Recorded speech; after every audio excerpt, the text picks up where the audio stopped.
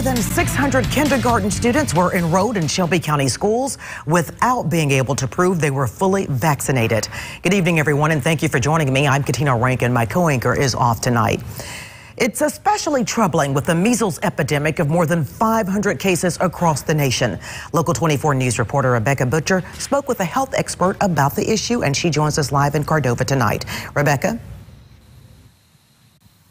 Good evening, Katina. Well, I'm here at Chimney Rock Elementary School here in Cordova. We know that 34 students enrolled in kindergarten last year with only partial immunization records, some with no vaccine records at all.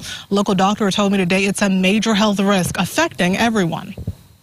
Tennessee law requires parents to get their children vaccinated against viruses and infections, including measles, mumps, and polio. But according to the state health department, of the 8,886 kindergarten students enrolled in Shelby County schools last year, 503 had incomplete vaccination records, and 124 had no record of immunizations at all.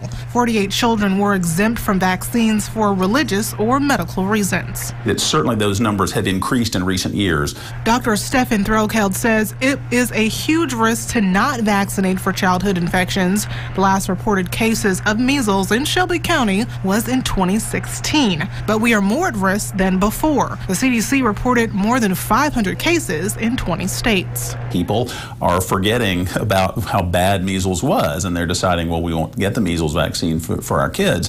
And that's putting people at more risk than they realize. Concerning numbers were reported at Doubletree Elementary School, where only 53% of kindergarten students were fully immunized. Shelby County Schools says many parents don't realize their children are behind on vaccinations. Throkeld advises always keeping a copy of your child's immunization records on hand. It's never been easier to keep track of those sorts of things. There are apps out there and just ways to electronically keep track. Ask your pediatrician.